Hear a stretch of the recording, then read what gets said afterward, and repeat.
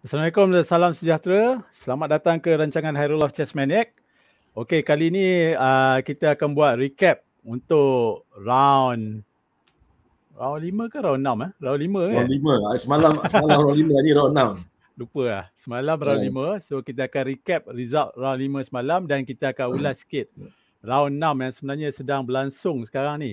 Betul. So bersama saya kita ada Encik Najib Abdul Wahab, Setiausaha Kehormat Persekutuan Catur Malaysia ataupun Malaysian Chess Federation, dan beliau juga merupakan FIDE arbiter yang berpengalaman lah. So Encik Najib, apa khabar?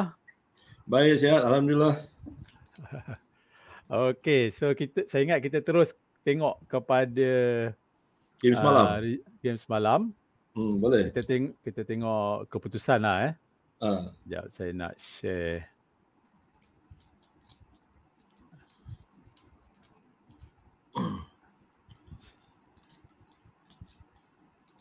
Okey. Okey, ni chess result. Okey, kita tengok untuk open dulu pasukan Malaysia. Ya. Okey, pasukan Malaysia semalam round 5 bertemu dengan Ghana. Kita menang 4-0 lah. Ya. Mungkin Encik Najib ada nak komen sikit ke apa-apa ke? Komen. Okey lah, ni lawan ni kita kalah dengan Madagascar ni. Ni round 4. Round 4 kita kalah dengan Madagascar, tapi okay. round 5. Secara amnya saya rasa kita punya performance is as per paper lah. As per paper. As per paper maksudnya bila kita jumpa tim kuat, tim lemah kita kalah, kita menang. Dan bila kita jumpa tim yang kuat sikit kita kalah lah. Cuma the surprise was round 2 dengan round 4 lah. Round 2 kita lawan dengan Slovakia. Somehow or other kita dapat draw dengan Slovakia 2-2. Slovakia ada 2 GM. Then of course the surprise of the game was bila Poyutian mengalahkan Chatning. Ya, betul. Ni kira impressive lah, very impressive because Lubomir Chatning ni is quite a seasoned grandmaster. Ya, betul. And he played it very well in a Grunfeld line yang jarang orang main. Dia main F5. Betul. So it's bukanlah kata novelty, tapi maknanya sebagai pemain muda he's willing to take risks. Yeah. So as far as kita punya performance, saya rasa except for round 2 dan round 4, it's been like on paper lah. Kita lawan tim yang kuat, kita kalah, tapi dalam masa yang sama pun kita tak adalah kalah teruk, tak adalah kalah 4-0 Ya, somehow betul. kita masih boleh curi 1 point, setengah point, 1 point, setengah point. Yeah.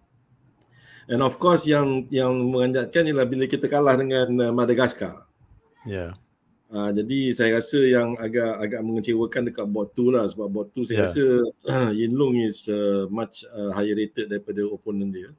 Yeah. Jadi we were hoping that at least dia boleh score, at least draw, ataupun kalau tidak menang pun at least draw lah. Unfortunately yalah, petak dia kalau kata bola tu bulat, dia macam chess ni petak tu kuda tu melompat semacam. Jadi agaknya dia terkejut. Yinlong lost his game. Jadi that one is the only yang kata setback je lah. But of course the good thing is kita bounce back lawan dengan Ghana, belasah dia orang 4-0. Dan hari ni pun tak silap saya bot 4 Yutian dah menang dah. Dan bot 2 dengan bot 3 dengan bot 2 saya rasa kita advantage. I think Zoran masih lagi, saya pun tak pasti, saya tengok sekejap. Saya rasa insyaAllah lah kita boleh menang lah, at least 3-1 lah, kalau tidak, kalau pun tak 4-0, at least 3-1. Okay. Mungkin kita nak tengok individu punya keputusan. Okay, kalau tengok Lim Zoran lah performance dia kan. Ya. Di bot pertama, so player kita sebenarnya ada Zoran, Yilong, Juying dan Poitian. Dan saya difahamkan kapten kita Suman pun sebenarnya dia available lah untuk main as a backup, betul tak Cik Najib? Betul. Dia dalam hal ni sebenarnya kita agak kurang bernasib baik sebab Lye Lik Zang tidak sihat pada hari player pergi ke Chennai. Jadi kami berharap dia okey lah. Masa saya berbual dengan mak dia tu hari, dia tak sure lagi sama ada Lik Zang kena COVID ke tak kena COVID. Jadi kita berharap yang terbaik untuk dia lah. Bagaimanapun bila tim dah pergi dan memahami situasi Lik Zang, Jadi mak dia pun saya pun sebagai apa kata, kita pun kena ambil take precaution. Kita tak nak nanti tiba-tiba dia pergi sana dia makin sakit dekat India lagi susah. Betul. So we said okay, no, tapi mungkin Lik Zang boleh travel lagi 3-4 hari dan pergi join the team after the break or something like that. Tapi bila ada players meeting on the first day, dia orang dah line up. So kita tak boleh nak gamble sama ada Lik Zang akan datang. Jadi kita punya bincang dengan Suman, bincang dengan Firdaus. So the action that we took was kita letak Suman sebagai player ganti lah. Sebab reserve seorang je ya? Reserve seorang. Dia kalau format reserve seorang ni dia bertukar sejak tahun 2008, sejak Dresden Olympiad di Germany. Jadi masa tu dia tukar format 5 player 1 reserve saja. Perempuan pun dia tukar daripada 3 bot jadi 4 bot dan 1 reserve. Jadi dia bukan lagi pre 2008 di mana ada 6 player, 2 reserve dan 4. Saya rasa tindakan ni dibuat oleh FIDE untuk to certain extent, I think because of cost. Kalau 6 orang tu nak sediakan bilik dan sebagainya mahal. Betul. Jadi I think it's cost. So that was the decision they made. Okay, but that one is the past lah. Meaning to say kalau kita gamble letak nama Lik Zang, suddenly dia memang tak boleh nak turn up. So kita ada 4 player je lah yang available untuk main kan. That's why lah. Apa yang merisaukan kita ialah this is Olympiad. This is bukan event biasa-biasa, satu Olympiad. Where all the best players in the world come and play. Satu. Yang keduanya is 11 rounds, bukan 9 round. Ni nasib baik 11. Kalau tahun 2000 sebelum 2000 tu 14 round lagi pingsan 14 round. So 11 round. Penat sebenarnya 11 round ni. Betul. Mungkin orang muda macam Poyutian, mungkin macam Junying lah Junying dan Poyutian because they are in their teens. Mungkin dia orang boleh sanggup lagi lah lagung 11 round. Tapi saya rasa macam Zoran, mungkin macam Yinlong mungkin dia orang tak boleh nak terus 11 round, putting their hard effort. Jadi tapi dia orang kena pandai lah. Ini masanya bila kita tengok chess player yang berpengalaman, dia kena pandai orang kata bila nak draw, bila nak menang, bila nak push for win, bila nak menang dan sebagainya. Jadi dia boleh tahan dengan stamina. Jadi mungkin dalam pusingan-pusingan seterusnya kalau Zoran dia lawan dengan player lebih kuat daripada dia dan dia mungkin ada sedikit advantage, mungkin dia just offer draw saja untuk dia rehat. Itu cara dia lah. Tapi bila lawan dengan tim yang tak kuat, seperti bukan tak kuat lah, yang lower rated seperti Botswana, seperti semalam kita lawan mana? Hari ni kita lawan South Africa. Kita kena push to win. Because rugi kalau kita tak menang. Jadi bila kita kena kerahkan pemikiran kita, it's a very tiring process. Betul. Jadi 4 orang saja nak bergelut 11 round, pengsan bang. Kesian orang. Betul. So kalau kita tengok sini Zoran setakat 5 round lah. So dia 2.5 point, 50%. Yalah, sebab buat pertama ni tanggungjawab besar nak kena hold game top board kan. Tapi dia dapat draw dengan Ivan Sarik ni satu pencapaian yang banggakan jugalah. Betul. I think apa yang kata Zoran is doing a good job of holding the GM. Okay lah, we don't expect much kalau dia lawan macam lawan dengan second round dengan Percaturan tu. 2-7, that's a super GM bro. Super GM tu okay lah, kita faham. Tapi macam the third round dia lawan dengan Ivan Sarik tu okay, dia boleh hold. So it's good. I think he's doing a good job. Same thing with Yinlong. I think everyone is doing a good job. And of course, bila kita tengok the result tu, I think Poyutian is doing the best job. Because dia dekat bot 4. Memang kita punya plan pun, kalau kita mana-mana team event pun, memang bot 4 ni tujuan dia curi point. Tujuan bot 4 ni ialah curi point ataupun memang ni. Then he's doing a good job, a very good job. Except for round 3, dia terkucil sikit, but you know, lawan GM. Lawan GM kan. Nanti round 6 kita menang sebenarnya. Round 6 kita menang. Dia actually kalau setakat round 5 dia 80% lah, 4 menang 1 kalah. Tapi kalau kira hari ni dia dah maybe dekat 90% lah dunia result. So five, six. mungkin dia ada peluang juga untuk norm. Yeah, I'm not surprised kalau dia dapat norm. I think norm for IM lah, I rasa. Norm for IM. Yeah, norm for IM. Okay. So hari ni bertemu dengan Botswana. Okay, so sebelum kita pergi pada game, kita tengok skuad wanita pula lah. Boleh. Woman. Okay, woman, Malaysia. So Malaysia semalam kita bertemu dengan South Africa.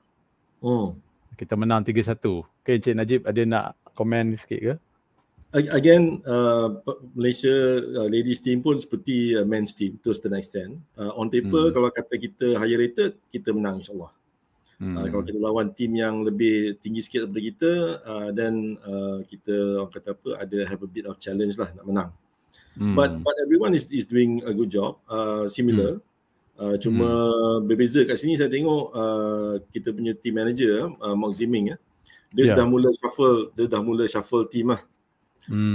Siti Zulaikha direhatkan, I think ada few days ago, semalam Munajah direhatkan. So he's trying all options. He's trying all options. I think dia nak make sure yang kita punya player tak burn out. Cuma in terms of pukul our opponent ni, kita masih lagi tak fully utilize kita punya advantage. Kita menang tapi 3-1, 2.5, you know. Except for the first round, of course, first round kita lawan a very lowly rated team, Swaziland ataupun Eswatini. And then the second round kita lawan, of course, one of the European good team, which is Spain. Kita lost 4-0. But after that kita bounce back. Tapi itulah, kita bounce back tu, kita menang pun orang kata menang cukup makan menang lah, 2.5, 1, 2.5, okay lah. It's not that bad lah, you know. Cuma saya ni daripada segi pencapaian team ladies ni, the best performance we had was in 2016. Kita dapat nombor 25. Nombor 25. I think we had about 27.5 points. So kita berharap our Malaysian team ladies, kalaupun tak, you know, kalaupun mungkin at least cuba nak samakan pencapaian 2016 lah, kalau boleh lah. Apa komen Cik Najib tentang pemain buat pertama kita, Siti Zulaikha, yang telah beberapa orang kata belas tahun menghilangkan diri, tapi baru-baru ni dia muncul dan mempertahankan kembali menjadi juara National Women Championship, Malaysian Women Championship. Macam mana dia punya? Okay, I think sebelum dia pergi ke Chennai, I think last week kita ada sesi interview dengan RTM, tak silap saya, untuk Siti Zulaikha. Jadi during that session, I think sebelum interview tu ada juga lah berbual dengan Zulaikha. I think she is very fired up. She wants to return back to orang kata apa, mainstream chess. Dia nak mula balik untuk orang kata apa, try kejar dia punya WGM. At least that's what she said lah. She wants to try and get back. But of course, yelah, I think walaupun dia masih lagi orang kata berbisa to a certain extent, she's still the highest rated. And then cuma saya boleh nampak lah, dia pun sendiri, I think Siti Zulaikha pun kata dia pun lebih rusty lah.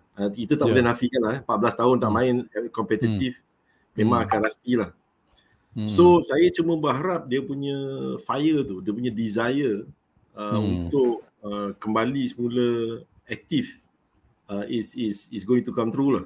You know, sebagai orang kata apa, sebagai saya especially dalam federation, dan saya rasa community Catur pun, kita dah ada Yolitian who is you know, kata apa, kita hope to become our first GM.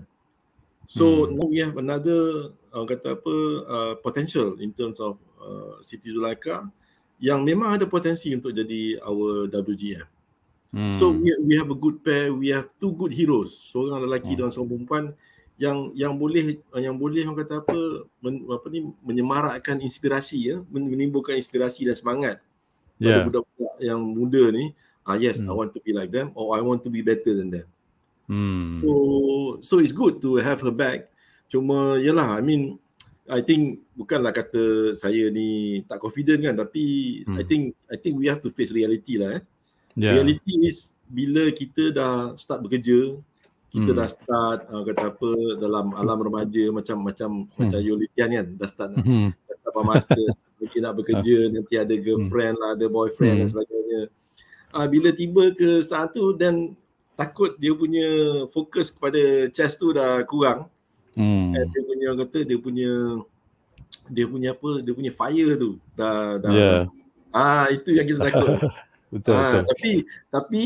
Tapi if we look back at there are a few GMs dalam dunia ni yang dah jadi GM, setelah dia orang berkahwin, setelah ada anak, dia orang fokus balik, dia orang jadi GM. Contohnya Kevin Go. I see. Kevin Go dia dapat dia punya IM tahun masa umur dia 20 ke something like that lah. And then dia kahwin, berumah tangga dan sebagainya.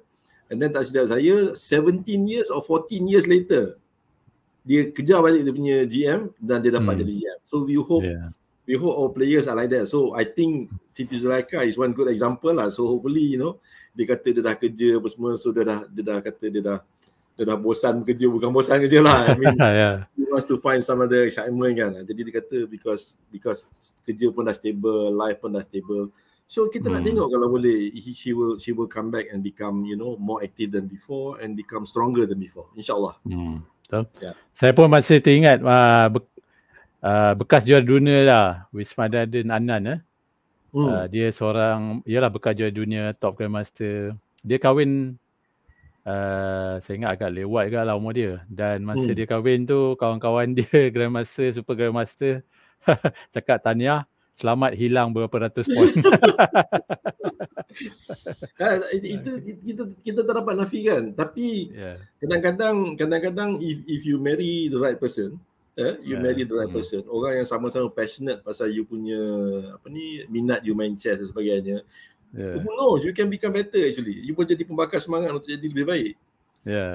I think seperti Ziaur Rahman dia jadi GM selepas dia graduate.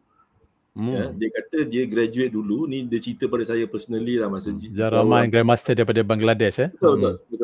Jadi dia kata dia turutkan ikut family dia dulu. So dia dapat degree, lepas tu dia sambung balik main chess. And then dia berkahwin, and then I think dia punya wife is very very supportive. Dan anak dia sendiri pun tak silap saya sekarang ni is one of a strong young player dekat Bangladesh. So dalam apa saja kita buat lah Hairul, I think family support is very important lah. Family support, especially your wife, your kids. Kalau dia orang support you punya minat dan dia orang passionate dengan you punya apa yang you nak dalam hidup, I think you can become good. So let's hope kalau macam Litian tu he'll get married to a supporter of chess. Macam Anana Aruna wife dia tu support lah dia. In fact jadi manager dia untuk tournament di masa dia mempertahankan world title dia selawangan Topalov. Saya ingat dulu. That one 2002, 2004 something like that. Very long time ago. Betul. Okay, kalau tengok dekat result Siti Zulaikha ni, not bad lah sebab dia main board 1. Tapi dia still orang kata daripada 5 round 2, 3 per 5 kan. Dan dia yang paling impresif saya tengok dia round 4. Dia draw dengan Juwanka Oscar ni daripada England ni, seorang pemain yang berpengalaman dan top commentator kan dalam Chess 24. Kalau tournament Carlsen main tu biasa dia akan jadi commentator kan. So nampak dia masih boleh hold lagi lah. Boleh. Tapi tapi cuma dia sometimes a bit rusty lah. Sebab bila dah lama tak main ni, bila player tu main tactical, you dah lama tak main kan, you main tactical ni you macam matematik lah, you start rusty sikit, you punya calculation tu lagi. Kalau you try main positional all the time, I think should be okay. So kalau positional tu saya rasa dia boleh hold. Tapi kalau main tactical ni kepala kena banyak berfikir. So mungkin dekat situ is dia orang kata is the setback lah. Kalau tengok result tadi pun dia kalah dengan seorang player je round 3 round 3. Tapi round 2 tu dengan player 2-3 Round 2 dia kalah. Round 2 dia kalah dengan IM. Okay, round 2 dia kalah, 2-3 dia kalah. Jadi macam saya cakap lah, on paper kalau lawan dia lebih rendah lower rated, chances dia boleh hold ataupun dia boleh menang. Cuma saya rasa bila lawan Uganda tu saya rasa round 3 agak mengecewakan lah. That lady is about 200 points below, sepatutnya dia boleh menang lah. Cuma satulah Cik Najib, saya perasan especially pemain-pemain muda, kita ni kan baru keluar daripada pandemik kan. Daripada pandemik ni, jadi masa 2 tahun tu sebenarnya ramai player-player yang dia main chess online, dia berlatih online semua kan, tapi dia tak main rated tournament. So sebenarnya rating yang dia ada sekarang ni tak menggambarkan strength dia sebenar. Actually saya ada pendapat yang agak berbeza sikit lah. Betul, rating dia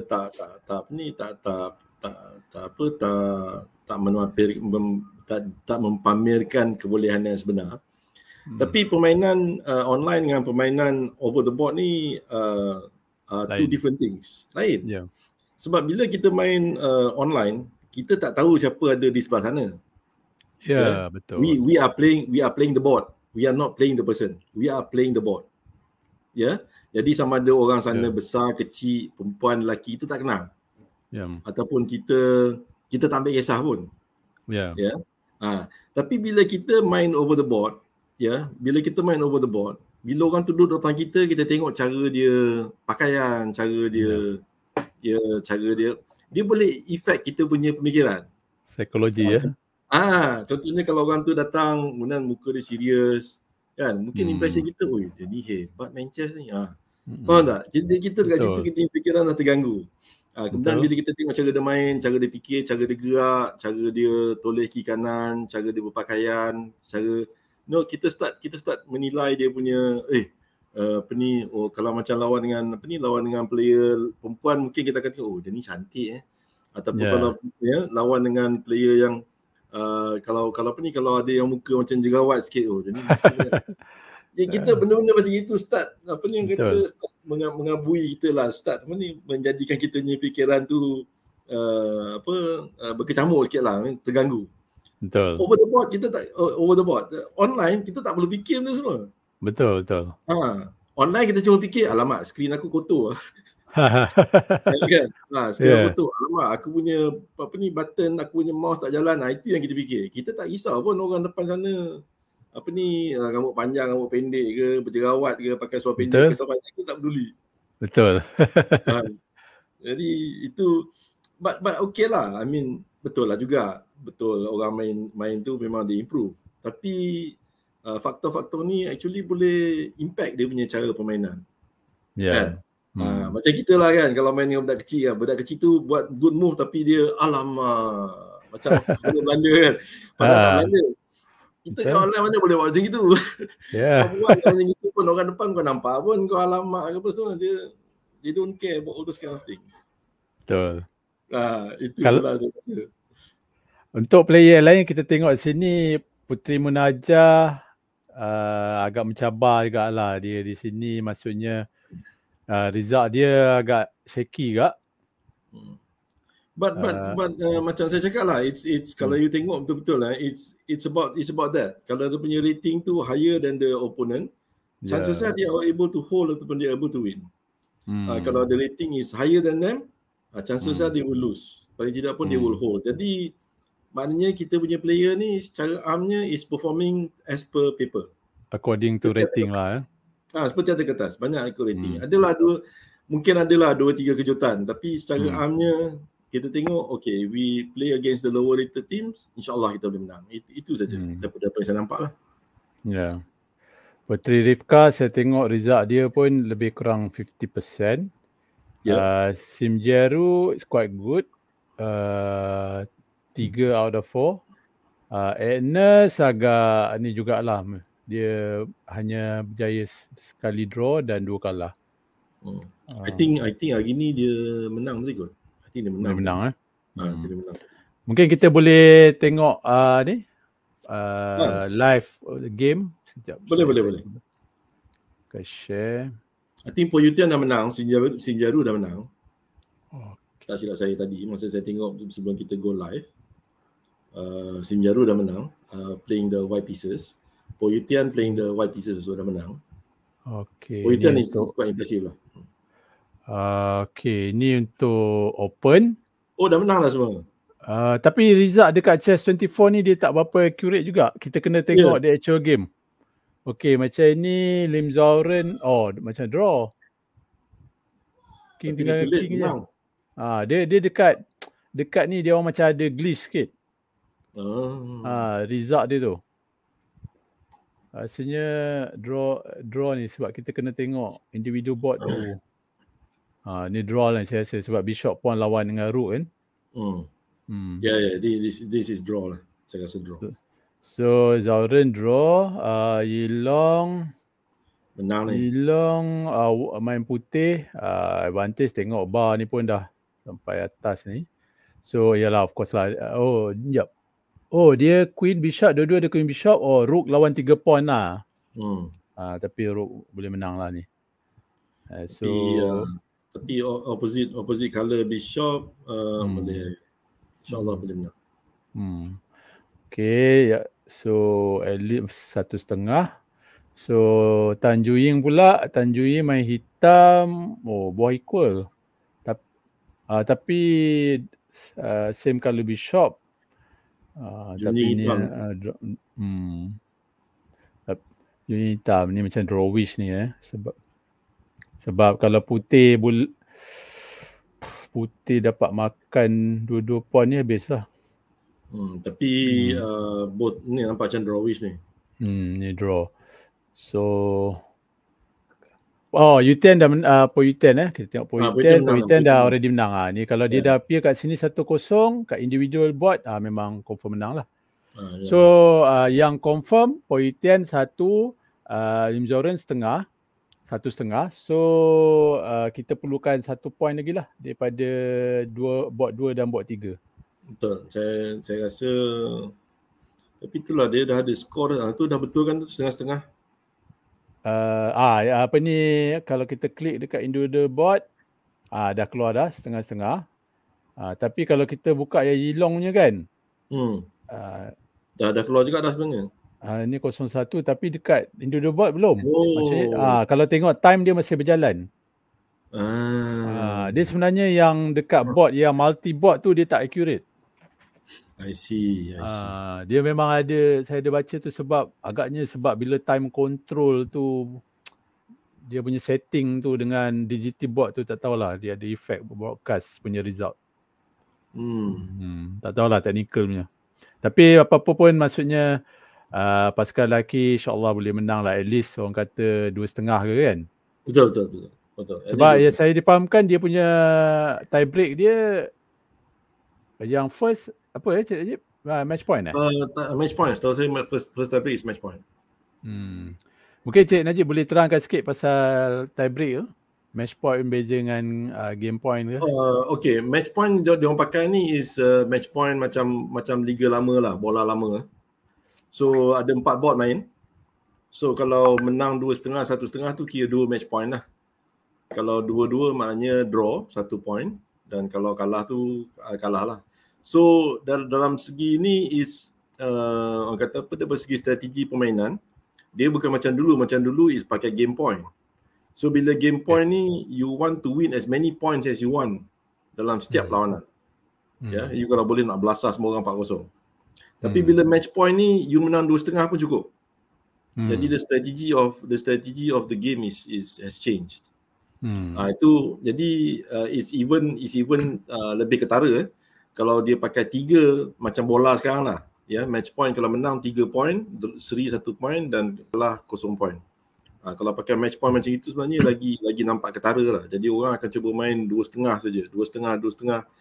So the strategy is board 1, board 2 selalunya hold lah. Board 3, board 4 pukul lah. Itu strategi lah. Strategi selalunya lah. Sebab saya tengok tim-tim yang kuat pun macam US ke apa kan, yang top seed pun mereka of course setiap player mereka punya rating yang tinggi lah. Tapi sometimes mereka sanggup draw. Janji tim menang. Betul. Walaupun dia secara individu mereka mungkin akan hilang rating, drop rating. Tapi sebab ini team event kan. So yang penting dapat secure 2.5 ke 3-1 cukup lah. Macam saya cakap tadi lah, bila you main high level event macam gini, kita tak boleh nak belasah menang je sepanjang jalan. Jadi di mana kita boleh draw, kita draw. Kalau macam saya cakap tadi lah, kalau macam Zoran dia lawan dengan tim yang tak berapa kuat, jadi Zoran dia punya strategi is kalau aku lawan siapa lebih rendah pada aku pukul. Kalau aku lawan lebih tinggi daripada aku, agak-agak aku boleh advantage dan agak-agak benda tu 50-50, aku overdraw je. Itu cara dia. Ataupun macam tim kuat-kuat macam US apa semua kan, walaupun dia punya player semua super GM, main 11 round bukannya satu perkara yang menarik lah. Betul. Penat. Jadi diorang kena simpan juga dia punya strategi. Kalau macam jumpa dengan first board, jumpa dengan macam katakanlah Caruana katakanlah jumpa dengan Magnus Carlsen first round kan. Takkan dia orang nak terus belasah habis-habisan, tak boleh. Dia orang takkan buat situ. Kita tengok juga tim lain dia orang macam mana. Tim 2 bot 2 macam mana, bot 3 macam mana. Kalau rasa bot 3 boleh menang, bot 4 boleh menang, aku overdraw je lah dengan Magnus Carlsen. Apa aku nak ni. Itu cara dia. So it's not about it's how about you pace yourself. Macam mana you pace yourself supaya you boleh tahan stamina. Ini macam lagi marathon lah. Ya, betul. Okey, Cik Najib, ini untuk tim wanita first board. So Munajah main board 1 draw dengan WFM daripada New Zealand. Dia decide to draw draw. Rifka kakak dia di board kedua. Rifka menang. Betul lah. Lepas pon A ni. Tak boleh nak kejar. Rifka menang, so dah 1.5. Sim Jaru menang. Okey. So, betul, Jaru menang. Jaru yang first kali menang tadi. I see. So Jaru menang, so Malaysia dah confirm menang lah 2.5 at least. So Agnes rasa tengah main lagi ni. Draw. Dia maksudnya position equal lah. So apapun Malaysia dah confirm menang lah, at least 2.5. Boleh menang kot. Boleh menang macam ni. Ni kalau boleh squeeze menang ke Agnes ni? Agnes tak boleh. Dia 1 point down, sorry. Saya sama. Dia outside pass pon. Tapi dah outside pass pon. Kalau dia pandai boleh tu. Tapi itulah rasa drawish lah, sebab nak push ni pun Rook ni kena jaga Sifai kan. Betul, tapi kalau dia dapat betul juga Rook C4 ni dah pagar dah. King nak advance pun susah juga. Betul. Saya rasa ni kalau boleh macam Magnus Carlsen okey lah, dia boleh squeeze air keluar daripada batu. Air keluar daripada batu. Hebat.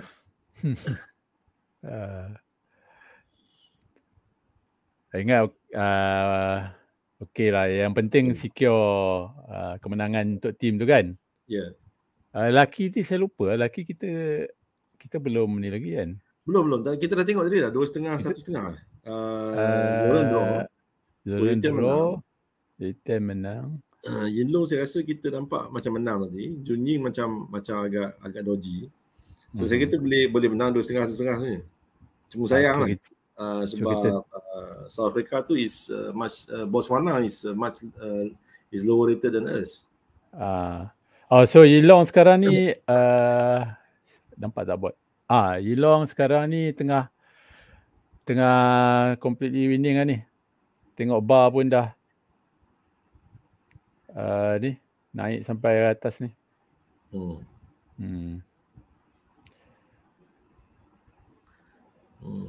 But still nak convert to winning pun it's not easy. Saya nampak sini macam Queen Queen F8, Queen H8. Tapi itulah masalahnya king dia expose kan. Queen hitam ni macam nak threaten, nak perpetual ke apa kan. Isu dia kat mana king ni nak berlindung. Betul. Saya rasa king ni dia macam kena pergi menyorok somewhere dekat sebelah hitam ni. Tak kot. Saya rasa dia punya plan is dia punya plan mungkin Ruby 8 kot. Ruby 8 Ruby 8 and then Queen D6. Queen D6. Ruby 8 Queen D6. Dia what you trying to do is you try to, because king tu dah tak boleh ke mana dah. King hitam tak boleh ke mana dah. And then dia kena prevent black to check. So kalau queen dapat check white king dekat D4 ke pun, and then the exchange pawn hitam is very, orang kata apa, is disconnected sama sekali. Senang dia nak curi sesuatu. So saya rasa dia sekarang ni attack back rank tu. Back rank tu dia nak make sure satu, king dia tak boleh kena check. And then dia cuba nak exploit back rank lah. Kalau saya, dia punya plan is Ruby 8, Queen D6, lepas tu Queen D8. And then lepas tu Queen B6, Queen D8, king dah tak boleh ke mana. I think should be okay, because bila Rook dekat B8 dengan Queen dekat D6, sebenarnya putih tak boleh nak check. Hitam tak boleh check. Hitam tak boleh nak check. Macam celah mana dia nak check sorry dia boleh pergi Queen B1, sorry. Dia boleh ada bishop kat G6. Interesting juga. Tapi saya rasa what he can do is he can play bishop C1. Tak ada benda sebenarnya. Okay, Yilong, okay. Tanjung Ying. Draw. Tanjung Ying draw. Yalah, memang kita expect draw pun. Betul. Ni kan, Tanjung Ying memang draw, point 10. So, draw kita dah 2 point lah kan? Ya, betul. 2 point. Tinggal Yinlong je lah. So Yinlong je lah. So Yinlong penentu. So actually Yinlong kalau dia nak offer draw, team dah boleh menang dah. Tapi yalah, sebab dia ada Rook lawan 3 pawn kan. Jadi kalau dia nak terus main pun, saya ingat tak ada masalah lah kot kan. Tak ada masalah macam ni. Cuma dia kena berhati-hati lah. King dia expose dan dia pun tak ada pawn. Cik Najib, esok dia orang last day ke? Besok last day. See. Besok tak ada rounds. I see, okay. So they will go for break for Thursday, they on break, and then Friday they sambung balik. Okay. Until finish, and then hari Ahad is FIDE Election. FIDE Election.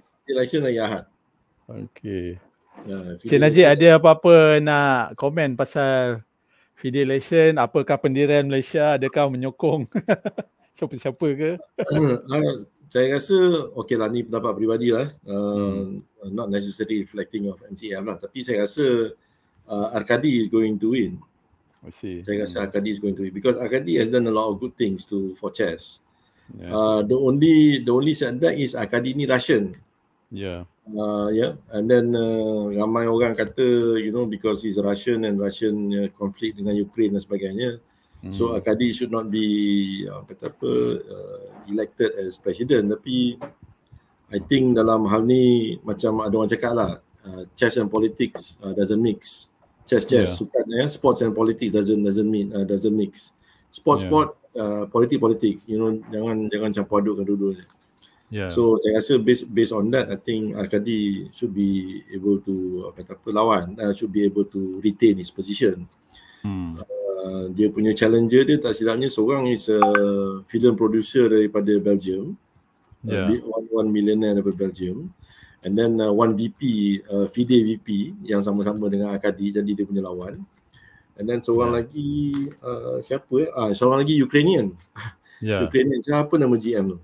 So the Ukrainian, of course, dia I think atas tiket sympathetic vote lah kot. Sebab dia Ukrainian kan, saya rasa lah, I may be wrong. Tapi apa-apa hal pun, I think Arkadi looks like he's going to win again lah. Lagipun dia punya running mate is Viswanathan Anand. Running mate Arkadi pun pandai. Running mate dia is Viswanathan Anand. And then Kongres ataupun election dekat India, Anand punya home ground. Takkan orang tak nak support Anand. So in that sense Arkadi agak smart lah, dia pilih the right person for the, you know. And then of course Anand pula Russia tengah-tengah berperang ni, you know, they have made kata bidding for the Olympiad, and they have done something which is orang kata impossible, menyediakan venue untuk Olympiad dalam masa 5 bulan je. Tak sampai 5 bulan je. Siap bidding apa semua sekali. It's not about 1 million, 2 million punya cerita, you know. It's millions punya cerita. And then they are able to do it in 5 months. So it's very impressive. So Arkadi dengan Anand Viswanathan at his side, this is a given lah, you know. It's macam pelik lah kalau Arkadi nak menang. Dan Arkadi ni pun saya tengok dia memang passion dengan chess lah. Saya tengok dia even dekat Malaysian Chess Festival pun dia pernah turun rasanya, somewhere 2018 ke 19. Betul. Dia pernah turun sekali. In fact masa ada satu commission meeting dekat Bangkok bulan 5 tu hari dia pun turun. Dia rajin, dia memang passionate. Dan dia pun seorang politician tak silap saya. Betul. Dia merupakan penasihat kepada Putin sebenarnya. Dia penasihat tu bekas penasihat Putin, tak silapnya lah. Jadi he's also in Russia punya good books lah. Betul. Okay. Ada apa-apa cerita mengenai Olympiad ni, basically mungkin dari segi persiapan pasukan Malaysia ke kat sana yang Cik Najib nak share ke apa? Tak adalah, cuma orang kata apa, kita Malaysia ni bila kita nak pergi tu we try to get a few sponsorship, dan kita dapatlah sponsorship kecil-kecil ni. And one of the sponsorship yang kita dapat is from Nexus Corp Group. Nexus Corp Group ni is one company dekat mana dekat I forgot lah. Tapi Nexus Corp Group ni is sponsor our t-shirt dengan our jacket. Okay. For Olympiad. So dekat Olympiad tu, if you see the blue varsity jacket dengan dengan logo MCF and then logo company tu. So that is our first attempt lah. So to get something like, orang kata okay lah, at least sekarang ni Malaysia kalau pergi adalah jacket kan, jacket rasmi dan sebagainya. And ada t-shirt. Kita ada t-shirt tu is specially printed untuk Olympiad. So dekat belakang t-shirt tu kita letak 44th FIDE World Chess Olympiad. So maknanya maknanya t-shirt tu memang hanya untuk Olympiad lah. So insyaAllah kalau kita ada lagi yang kata permintaan, kalau orang tengok, ramai yang tengok jacket tu, varsity jacket tu cantik dan menarik, we probably going to try and produce it and start selling to the public lah, kalau siapa yang nak. Itu pun boleh secara tak langsung we try to generate some kind of funding for MCF lah. Jacket yang biru tu ke? Yang colour biru tu. I see. So we see lah, tengok macam mana kan. Sebenarnya colour biru tu is something yang kita fikirkan. But in actual reality, bila saya tanya pada supplier yang kasih kami varsity jacket tu, dia kata kalau apa-apa kau nak pun boleh, kuning, merah apa pun boleh. So tengok lalu macam mana. We hope to tu dia. Very nice jacket. So we'll try to see lah, kalau you know, kalau benda tu menarik dan sebagainya. Saya ada satu tapi tak pakai pula ini. So, ni tengok Ernest kaki dia macam berbalut ni, pasal apa ni? Itu stylo Milo bro. Stylo. Okay. So mungkin beberapa soalan terakhir sebelum ni kita close.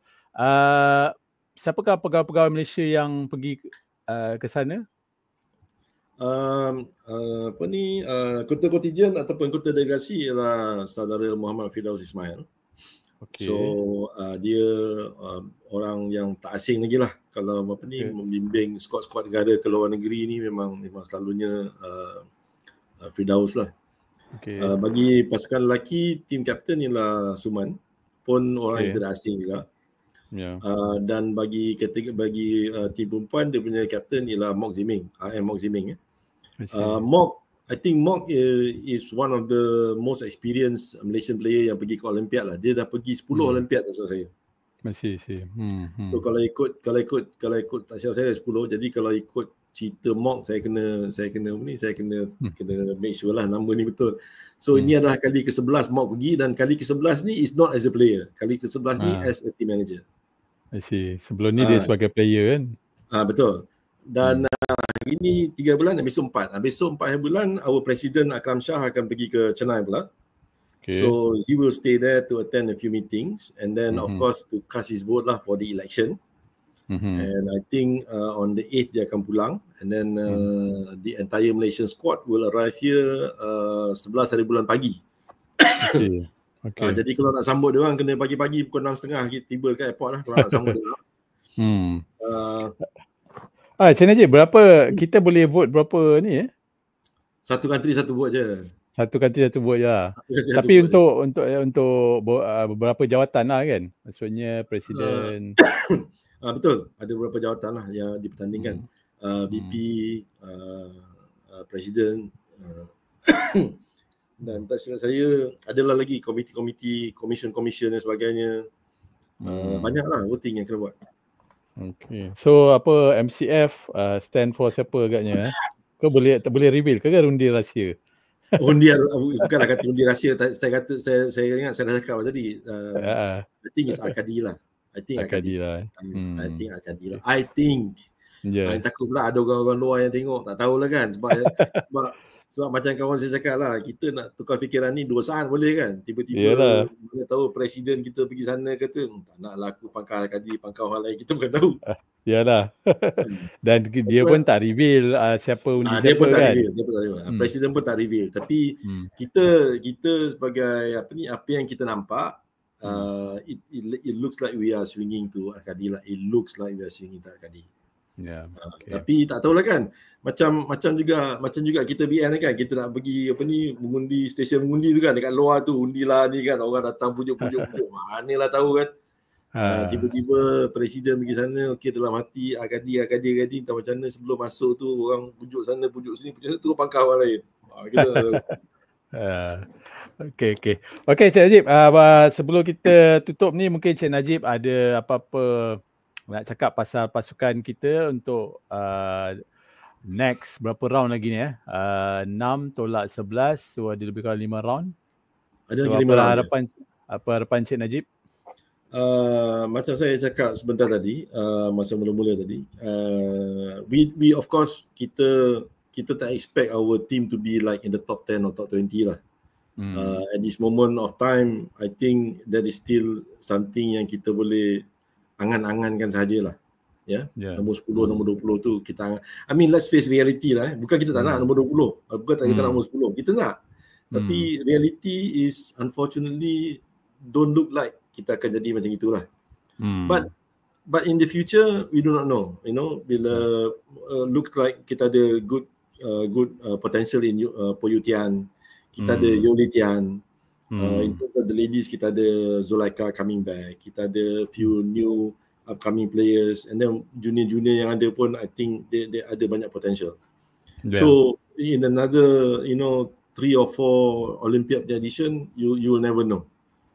Chances are we can be somewhere at the top. So buat masa ni, bagi saya tim lelaki kita we are ranked 80 dalam kebanyakan Olympiad yang kita masuk. We will finish higher than our rank. So the best that we had was number 64 in 1996, 2000 and 2012. So kalau kita boleh dapat ranking lebih daripada 64, nombor 64 ke atas ke, it's for me it's already a good sign. And then the amount, the number of points yang kita accumulate selalunya lebih 50%. So we can grab something like dia ada 11 round, 4 board ada 44 point. So we can get something like 30 point. I think it's already a good performance. Achievement. Good achievement already. Sama juga dengan perempuan. Of course, our best performance was 2016, di mana kita dapat tempat yang ke-25. Dan kita dapat 27.5 points. Of course, it's a tough achievement to surpass. But kita hope, our players can strive and do their best, and inshallah, they can achieve that they can better that performance. So kalau lelaki agak jauh nak dapat nombor 20, nombor 10 tu, perempuan maybe it's not so difficult. Jadi let's hope at least they can better the previous performances lah. So itu je yang kita nak. Jangan kalau boleh kita seeding 80, janganlah turun bawah 80. Janganlah nombor 81, 82. At least kalau boleh pun kita maintain the ranking. Perempuan pun sama. We are rank 52. This is the highest rank. 52 ni paling tinggi kita pernah pergi ni. Jadi kalau kita boleh dapat number 50, 40 something, I think it's already an achievement. Because kata bukanlah kita tak nak nak memperkecil-kecilkan kita punya pasukan, but I think we have to be realistic about the whole thing lah. Dan juga Cik Najib, mungkin dari segi title kalau dia orang boleh dapat norm ke apa kan. I think macam Poyutian, there's a good point, dia boleh dapat norm. I think tak silap saya, somebody was telling me kalau dekat Olympiad ni, kalau dapat norm selalunya is double norm. Double norm. It's double norm. Jadi maknanya kalau macam macam Mo Yin Loong ada satu IM norm. So kalau dia dapat IM norm, automatic 2 dia mungkin boleh terus achieve dia punya IM title. I see. Zoran, as we all know, dia dah dapat dah norm yang ketiga dia, cuma dia belum lepas dia punya rating point. So kalau dia dapat, dia sekarang tak silap saya itu hari dia punya rating is 2313. Dia cuma perlukan lebih kurang 97 point. Kita dengar pendek kecil dia sama 7 point. Tapi sebenarnya nak kejar tu susah. Betul. And then for Poyutian, of course, we hope that he will achieve some kind of norm lah, IM norm ke ataupun dapat FM ke, he's one of our bright players. In terms of the ladies, of course, we are looking at Siti Zulaika to improve her rating, dan hopefully she will continue dreams, ambition to become Malaysia's first WGM. And of course, in terms of yang lain-lain tu pun, we want to have more WRM, we want to have more WFM. So macam Jaru and Agnes, inshallah, hopefully they will get something lah. They will get some norms. Okey, Cik Najib, terima kasih banyak kerana meluangkan masa memberi insight mengenai pasukan Malaysia. So saya harap mungkin 3-4 round lagi kita mungkin boleh bersiaran lagi, tengok macam mana performance, buat review ke apa. Boleh, insyaAllah. Dan berkongsi maklumat-maklumat yang orang kata yang orang di luar sana tak tahulah.